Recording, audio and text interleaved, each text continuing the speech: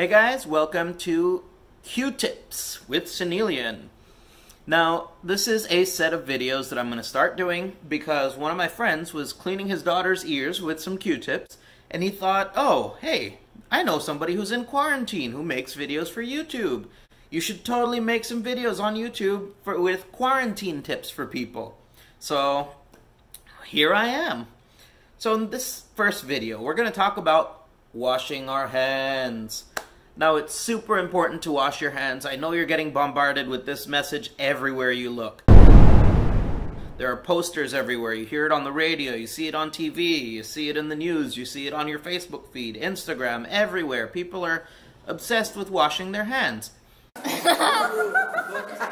Now, it's not just a fad that you should observe when you're in quarantine, it's also something you should do in your everyday life. The reason why they say that you should wash your hands for at least 20 seconds under running water is because the friction that you produce when you rub your hands together, along with the soap suds that are produced from the soap and the rubbing action, help to break down the cell walls of the virus. It washes things away. Wow, who knew?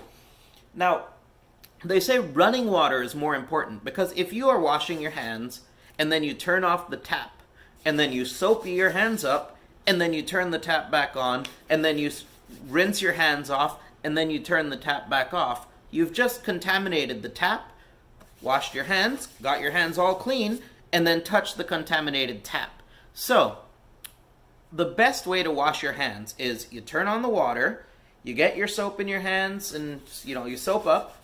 Don't just rub them together like this. You've also got to get in between your fingers. You got to do this motion.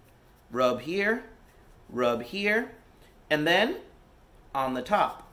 Rub inside your fingers, and it's very important, get under your nails. So rub your nails against your palm so that you can get all the germs and soap everywhere. Now when you finish, you rinse them off, and then preferably before you turn off the tap, get some of that running water, pour it over the tap, and turn off the tap. Now, I know people are going to be like, hey, well, I just turned off the tap, now I got to turn off the light switch, and I get my hands contaminated. Yes, you can't get your whole life decontaminated, but it definitely helps to have cleaner hands, because if you touch your face, touch your eyes, touch your whatever, you're passing on the germs to different parts of your body. Especially your eyes are important because your eyes are just coated with a thin layer of fluid. And if the virus gets into that fluid, it makes it easy for it to pass inside your body. One of the things that you have to remember to do is scrub your hands for at least 20 seconds. One of the easiest ways to remember this, instead of counting, is to hum the happy birthday song 2 times. Whenever you do finish washing your hands, try to use a clean towel or, just let them air dry. Okay? Thanks for watching. Hope you guys enjoyed it. Don't forget to wash your hands every 20 seconds. Hit the like and subscribe buttons below. Thanks for watching. Hope you enjoyed it. See you next time.